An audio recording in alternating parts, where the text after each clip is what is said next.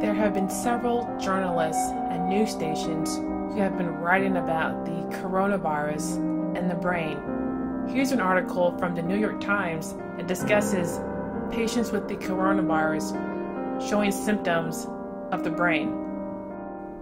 Another article from Fox 35 talks about how researchers think that the coronavirus could affect multiple organs, including the heart, the lungs, and the brain.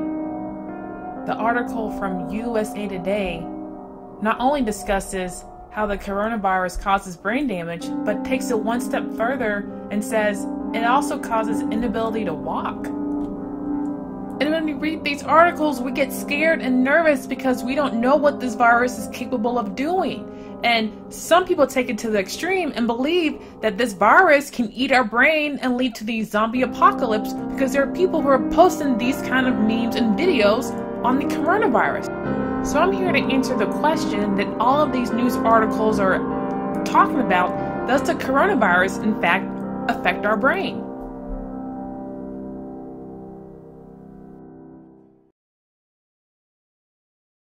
My name is Dr. Esiosa Egidaro, and I'm currently a neurologist and a neuroscientist at the Mayo Clinic. My expertise means that I have a lot of experience in studying the brain, in medicine, and in science.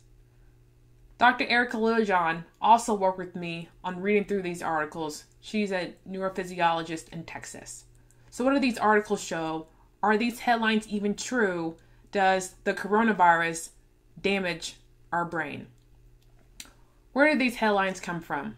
These articles are getting their sources from three main papers. The first paper discusses a 74-year-old male who tested positive for the coronavirus. He came into the hospital with fever and cough, and he also had a headache.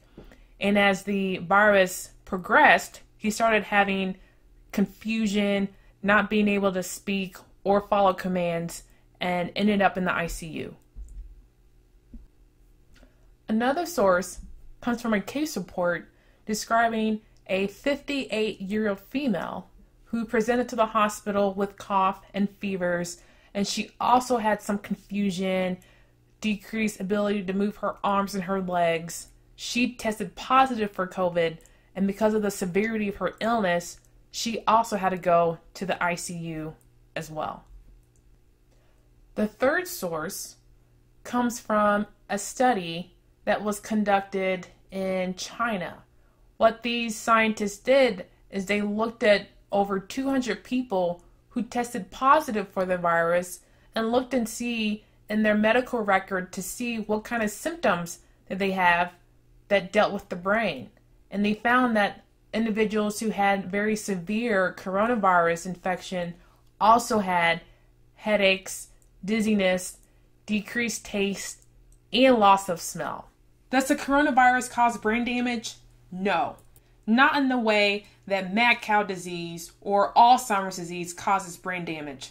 So if it doesn't cause brain damage, then what is really going on? Here's what's going on. When the virus enters our body, there are many outcomes of this virus. There are some people who have no symptoms. We call them asymptomatic carriers. There are some people who have symptoms like fevers and coughing that mainly affects their lungs. There are others who unfortunately will get really sick from this virus. The virus will go affect their lungs and then cause an overwhelming response that we term sepsis, and that leads to multiple organs failing.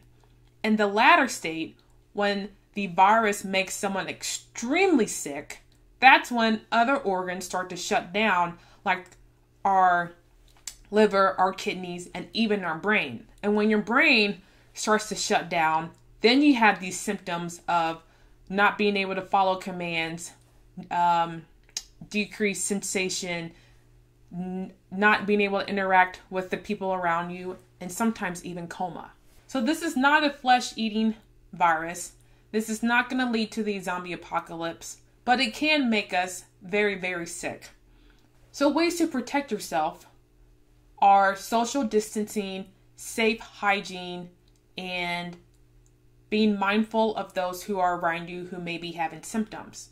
And I continue to encourage everyone to check the sources that they're reading, check the sources that they're getting information from, and the most reliable source is the Center for Disease Control.gov.